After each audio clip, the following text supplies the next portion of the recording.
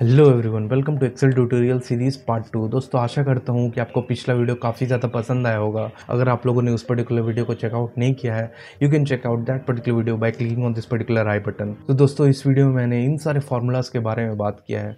अगर आप लोगों को एक पर्टिकुलर फार्मूला को चेकआउट करना है, सो into the description box of this particular video I have mentioned the time stamp along with that particular formula. Let's quickly move to my screen and let's see the working of all those formulas. So friends, let us quickly move to the very first function. So I want to know what is the today's date and time. So I'll just simply use the now formula is equal to now, and that would provide me aaj ka date or aaj ka time. Let us quickly move to the other functionality, and that is using the R function. So HOUR, so this will return the R value from this particular time, and I'll hit enter, and you can see it is returning me 18. So the time now is 18:46 and it is returning me 18 if I'm using the R functionality. So what if I want to know the minute value? So it's quite simple. I'll just write minute and I'll hit enter, and it is returning me 46. So 46 is the minute part from this particular time value.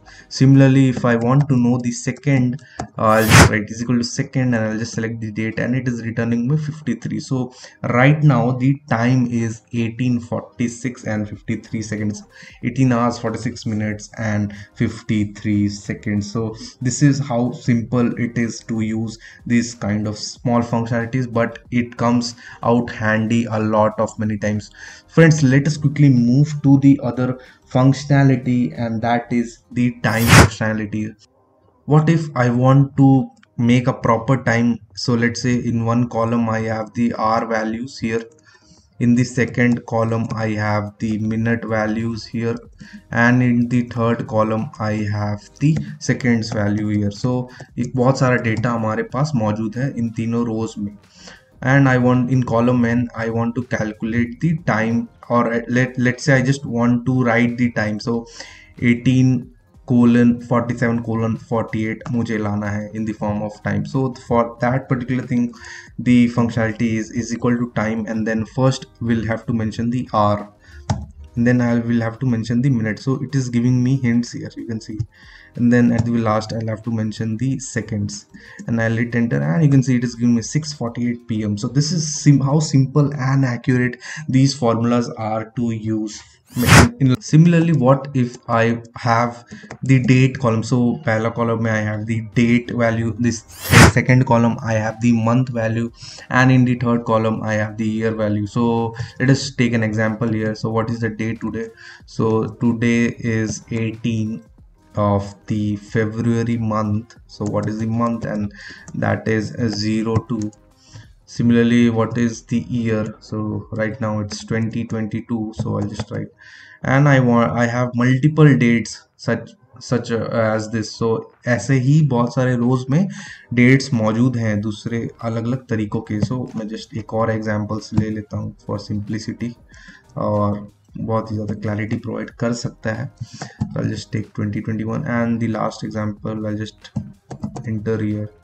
So this will be 6th month, and this will be 12th of the month, and for that I'll just, the formula is exactly the same. So I'll just write the date first, I'll select the year value, and then I'll have to select the month value, and then at the last I'll have to select the day value, and I'll hit enter, and you can see ये date बना के दे चुका हमें, and this is quite simple and quite effective. आप लोग देख सकते हो, मैं इसे जस्ट ट्रैक कर दूंगा, and it works likewise for all the other rows as well. So this is as simple as this.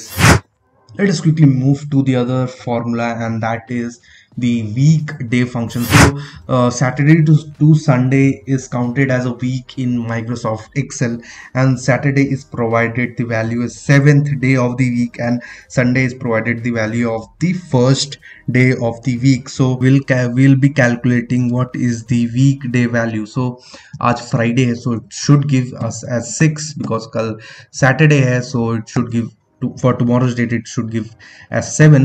So I'll just run this formula for this week, and it is giving me as 6. I'll just drag this to the very last, and you can see it is giving me the weekday value for rest of all the other dates as well. Now what if I want to know the week number? So in a year 52 weeks होते हैं, पर मुझे जानना है कि ये particular date किस week number value of that year में लाई कर रहा था. So for that I have this particular function here, that is WEEKNUM, and I'll just have to select the date and I'll hit enter, and it is giving me an error value. That is because the spelling of the formula is wrong, and you can see it is showing me this particular value. So 8, right now we are in the 8th week of the year, so that is how it is calculated. So this is 2 days date. So this was the date functionality, this was the weekday functionality, and right now we discussed the WEEKNUM functionality. Let us move to the other functionalities also, and that is year fraction.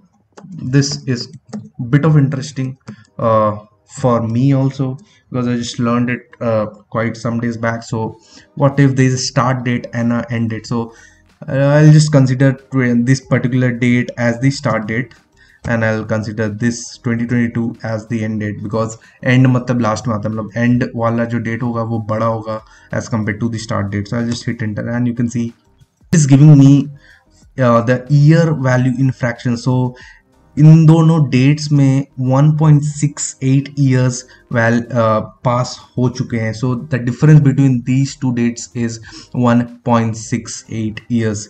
So what if I want to calculate the date of birth of, let's say I have an employees database in my company, and I want to calculate I want to have a column जिसमें I want to have the number of years, or what is the age of all the employees for that. So for that this particular function would be handy. In that particular case, I'll just write a YEARFRAC, and I'll just provide the date of birth of the employee, and at the end date I'll just give a today value. So let's say I'll just run this for now. YEARFRAC, and the start date I'll just take at this, and the end date for that I'll write today.